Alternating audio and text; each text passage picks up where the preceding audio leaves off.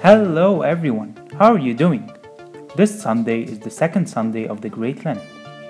The second Sunday of the Great Lent is called Temptation Sunday.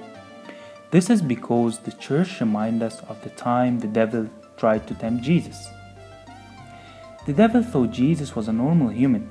He was not aware he was tempting our Lord Jesus Christ.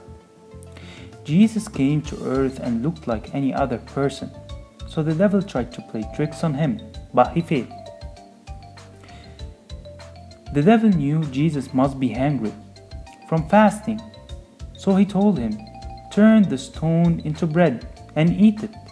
Jesus refused and answered him, saying, "It is written, man shall not live on bread alone, but on every word that comes from the mouth of God."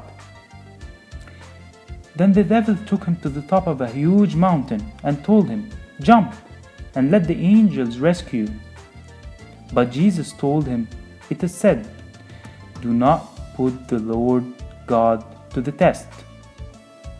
And finally, the devil showed him his kingdom of the world and told him, "Worship me, and I will make you the king of this world." Jesus answered him, saying, "It is written, worship the Lord your God and serve him only." The Church tells us also, my dear friends, the devil will tempt us in the fast, but we have to pray, take communion,